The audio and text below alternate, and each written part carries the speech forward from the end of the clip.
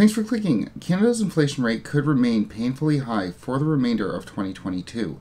This according to Bank of Canada Governor Tiff Macklem in a recent interview with Evan Solomon of CTV News. The interview came following the announcement that Canada's inflation rate had hit 8.1%, with many starting to question whether or not Canada's inflation rate had peaked, including Evan Solomon. Inflation hit a 39-year high, 8.1%.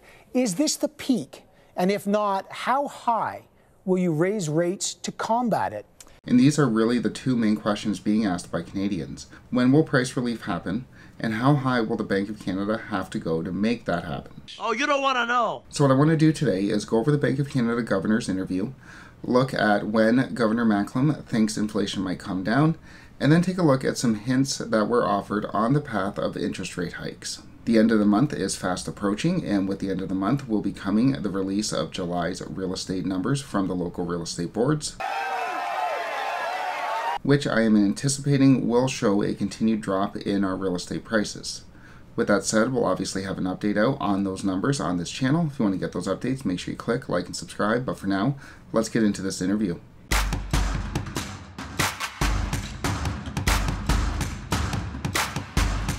As mentioned, Evan Solomon got right down to business, asking Governor Macklem when we can expect inflation to calm down. Governor Macklem's response was less than reassuring. Look, unfortunately, inflation is probably going to start with a 7 for the rest of the year.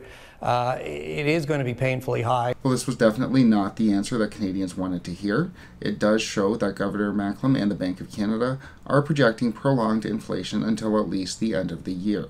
As such, Governor Macklem went over the Bank of Canada's decision to raise rates by 100 basis points last week, which did indeed shock many observers.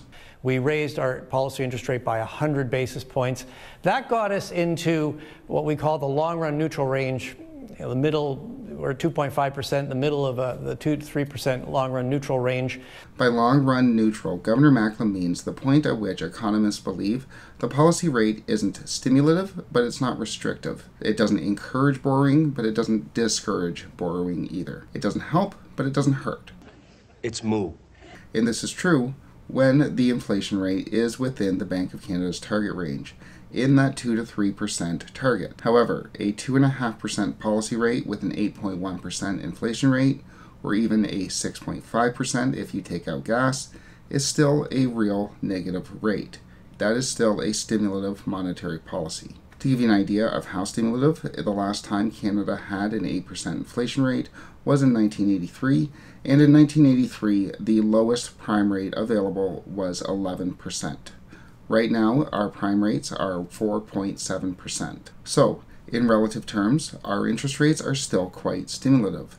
They still encourage borrowing. They're still negative rates. With that said, Governor Macklem said that rates are going to continue to go up and then some. The best chance of getting that soft recovery is to front load the policy response. That does argue for increasing the policy rate again, probably something around the top of that 2 to 3% range or a little bit over, and doing that pretty quickly. We've talked about on this channel before the likelihood that the Bank of Canada will be going up to a 3.5% policy rate by the end of 2022, and this interview definitely appears to bear that out. What Governor Macklem said next was the really interesting part of the interview. Where interest rates ultimately have to go, well, that is going to depend on the evolution of the economy and importantly, the evolution of inflation. Getting inflation back to our 2% target is paramount. So yeah, rates could very well go up over and above that 3.5% policy rate mark. And I think that's a very important point to keep in mind going forward. As we've talked about on this channel multiple times, 3.5% is where economists are expecting the Bank of Canada to have the policy rate at by the end of 2022. Then 2023 happens. Life does not stop and start at your convenience, you're miserable. If we're still at a 7% inflation rate when the January numbers come in, and our policy rate is only at a 3.5%, I think the Bank of Canada and Governor Macklem are going to have a very difficult time defending keeping the rate in relative terms so low. Still a stimulative interest rate, still a real negative interest rate.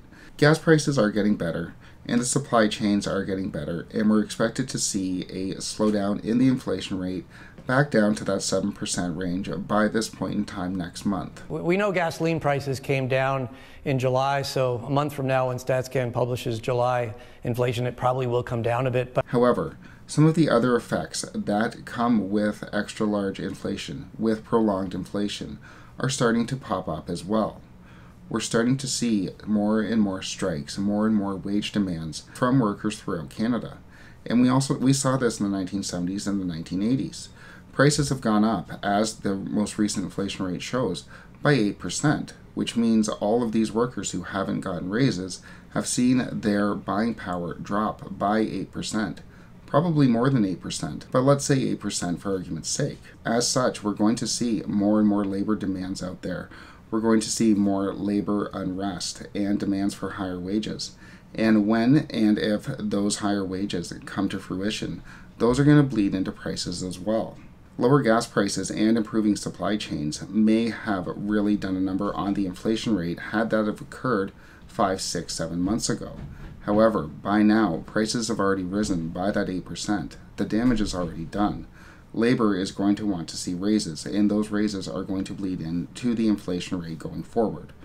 So, the same causes of inflation that we have right now may not be the same causes of inflation we have in 6 months, which is why the central banks usually prioritize getting inflation under control when it starts to happen. No, you tell me. Because it does tend to snowball. It does tend to become a self-reinforcing loop. With that said, Governor Macklem's final message of the interview was that the bank is going to get control of the inflation rate. Inflation is going to come down. Canadians can be assured that inflation will come down. Time will definitely tell the extent to which the Bank of Canada and Governor Macklem are successful. We'll obviously have updates out on their actions to get inflation under control and whether or not it works. If you want to get those updates, make sure you click like and subscribe. But for now, thanks so much for watching.